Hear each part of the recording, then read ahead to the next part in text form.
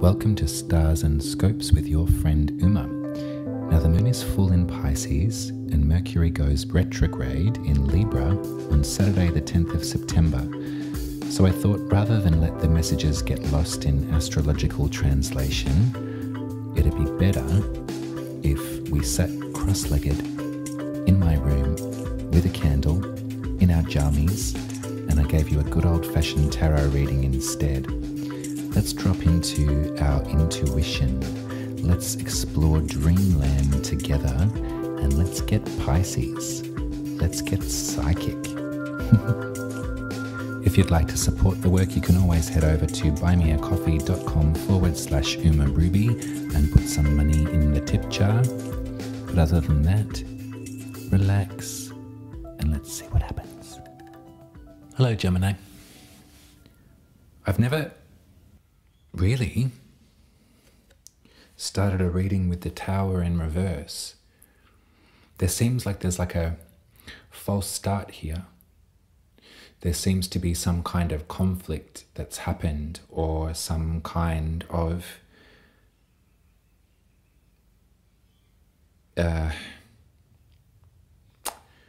like impact that's happened for you straight off the bat that maybe has not given way to a clearing just yet. I think that there might be something here about shock. I don't know.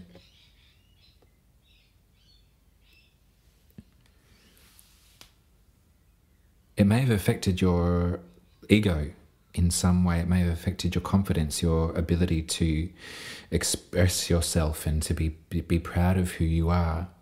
It's almost as if it's kind of like hit you from the side, this occurrence. And there seems to be something here about there's someone in your energy that has perhaps wanted something too much from you in terms of your heart, in terms of your emotional body. There may have been, perhaps, there was something that you were engaging in that you were misunderstood, and that's led you to question your ability or to question your sense of pride. There seems that someone has perhaps, this energy here, this Queen of Cups in reverse, is someone that is perhaps cut off emotionally. Perhaps there was something, there was a rhythm or a flow that you found yourself in that for whatever reason was sort of hit by the side and then it stopped. And now you're sort of left wondering, oh, was that my fault? Did I encourage this misunderstanding, or did I bring about pain for somebody else? I hope that I didn't, but it seems something that I have said or something, my behavior, my actions have brought about this rift here.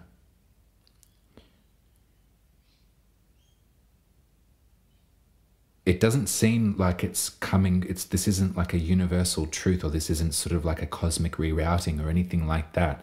This Tower in reverse, to me, I'm reading it as like just a mistake, like a stupid mistake is what I'm really getting here, which kind of is good because it kind of lowers the I guess the weight of it, but it probably would be really wise for you to, I guess, maybe consider how it is that you relate to people emotionally and what parts of yourself you give away freely and what parts of yourself you need to maintain a healthy boundary with.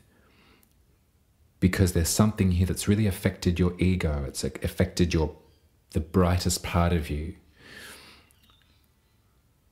And you may be second guessing how to either make amends for this rift in this relationship, or how, in fact, to engage with others because you're not wanting to make the same mistake again. I'm going to pull some more cards because this is quite confusing. We do have the Magician here, which would be a really good energy to work with, I think, if you can call on the elements. So call in your heart and what your heart needs, your water. Call in the earth, the pentacles, the air, which is the swords, and the fire, the wands, the passion. And see what you can with those elements bring together and construct, because there may have been something here that was, let's have a look, yeah, it was quite ego-based. You know, the sun in reverse is sort of, that's that, you know, think of the lower vibration of the ego. It's sort of self-centeredness, or you're not being able to see past the end of your own nose, or see from somebody else's perspective, or be sort of hurt, sort of like, you know, when the ego is threatened, it can really hurt, and sort of like, ow, ow. Didn't realize that was going to happen. You know, this is if there was one sentence for this whole reading so far, it would be like, oh gosh, I didn't realize that was going to happen. But let's pull some more cards. I want to see what's going on here. Spirit, what can you tell me about this Tower in reverse? Because sometimes, you know, it can be like, oh, dodged it, thank goodness. But okay, Ace of Pentacles in reverse. This is some sort of potential, like an offer that's maybe been taken away. King of Pentacles. One more.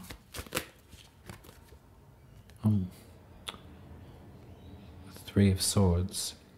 Yeah, honey.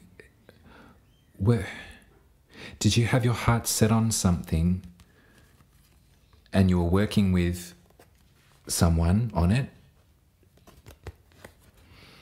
Yeah, can you see this? It's sort of like, or the offer or the potential of this, you know, this abundant venture wasn't what we thought it would be, or this sidewinding tower in reverse had a basis in some sort of heartbreak. It had a basis in some sort of like emotional wound, or this has come about because the offer was taken away. I'm going to get some more cards, Gemini. I hope that this is making sense. Can you tell me more about this Sun in reverse, please, Spirit? What's going on with this Sun? And who is this Queen of Cups in reverse? Okay, so the High Priestess is there for the Sun in reverse. So this is asking, this is your intuition speaking, all right? This is delve deeper, you know, go beyond the brain, perhaps go beyond the ego, go beyond the sunshine. The High Priestess is the opposite. She carries the moon. You know, she's the opposite of the sun. So there's something that, as confusing perhaps as this scenario may be, perhaps it's making sense to you as I speak it. Who is this Queen of Cups in reverse? Got the Ten of Wands, the Devil, Capricorn energy, and Death. Okay. Yeah. Yeah. There's old habits that are sort of cropping up, aren't there? There's old ways of being, or old neural pathways, things that we thought that we had come through and we had released ourselves from. But they're coming up, and they're affecting perhaps the way that you're relating to folks. And I mean, I see this King of Pentacles here as someone who is quite abundant and has a lot around them to give and to offer and to provide advice and counsel, and also abundance. And I see that this offer or this connection to them has been taken away in some way.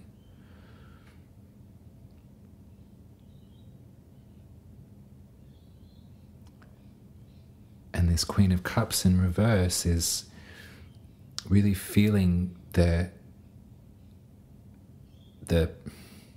disappointment of falling back into old habits.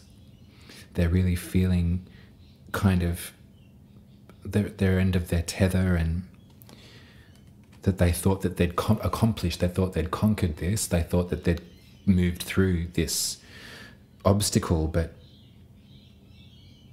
you know, that's the difficult thing about cyclical time, isn't it? It just goes around and around and around.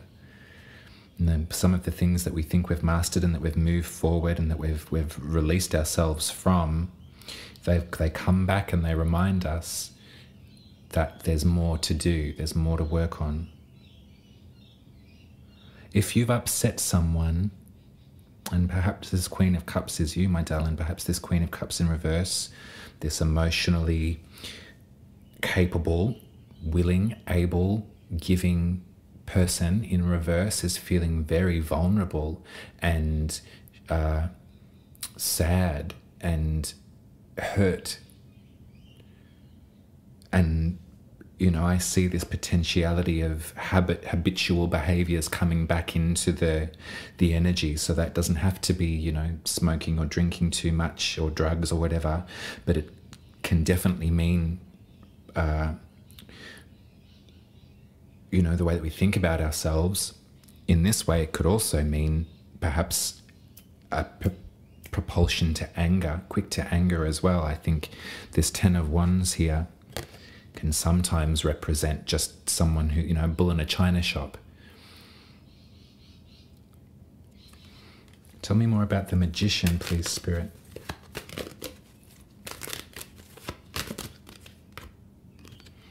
Seven of Pentacles.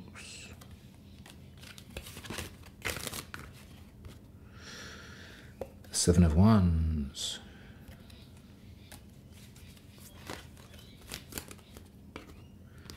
The Queen of Swords in reverse.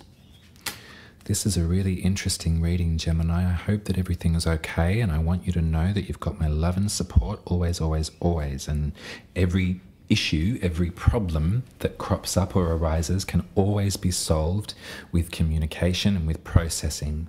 So I don't feel that you need to be defensive. I don't feel that you need to be protecting yourself as much as you feel that you need to right now. I mean, you know, boundaries absolutely are very important things to have, but a boundary isn't a fortress, is it? It's not a giant brick wall with razor wire up the top and armed guards ready to take out anyone that comes close. No, no, no. A boundary is a fence that we can sit behind comfortably and observe and interact and everything like that, but it keeps others a safe distance away so as not to deplete us from what we need. And what you need at the moment, I think, Gemini, is a bit of love and understanding. I feel that there's something here, this Queen of Swords in reverse, there's a cutting sort of nature to this energy, this personality when in reverse. There's something quite cruel, perhaps, in words that is difficult to work with and can make you feel defensive in the face of. And also, if you feel that you've been working really, really hard on something and in a particular direction, to have this kind of energy involved in criticizing this work, it can lead you to sort of feeling, well, what's the point? What am I even doing this for in the first place? Nothing's coming from this, nothing's happening. Maybe they're right. Maybe I am wasting my time, or I am, what else do we have here? Yeah, I'm getting a real sense of disappointment in this reading, Gemini, and I'm so sorry that this is something that you're going through.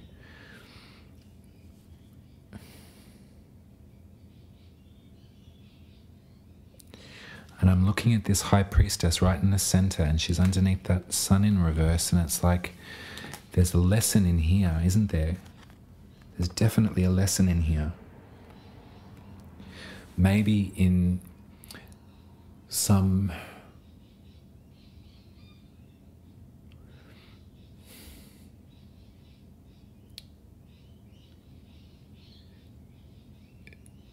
it's really time to do some shadow work. Perhaps there's been a lot of love and lighting in your energy, or a lot of banish negative thoughts, because if you have negative thoughts, then they'll manifest and it's your fault. Maybe there's something around, there's some sort of like hyper toxic positivity in some way, maybe, that's sort of infiltrating your energy. Or maybe you've been criticized maybe for having a shadow. That could be something here too, although I don't think so. I think there's a lot to do with disappointment. It's sort of like, here's this offer. Oh no, wait, no, sorry, no, I take it back.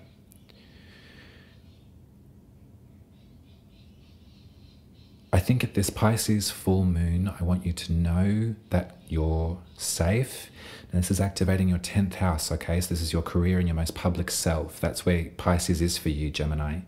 So that sort of goes to show how you can be so intuitive, you know, and you use your intuition, you use your access to psychic connection and the different access to different astral realms and you know, dimensions, all of that sort of stuff.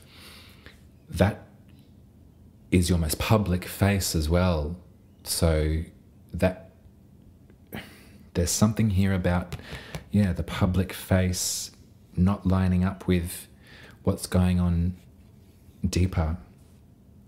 And I wish that this offer being taken back or taken away, or this sort of like wall being put up, I wish for you to be able to move with this and to allow yourself a moment of disappointment, allow yourself a moment to really, if you need to, perhaps grieve the possibility.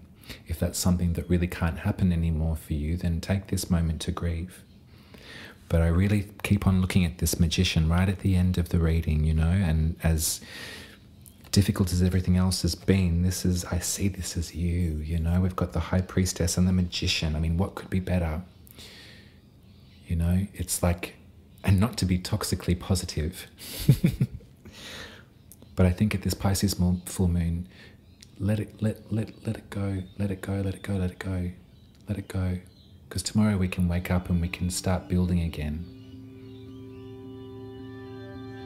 Yeah. That's your reading, Gemini. Bye.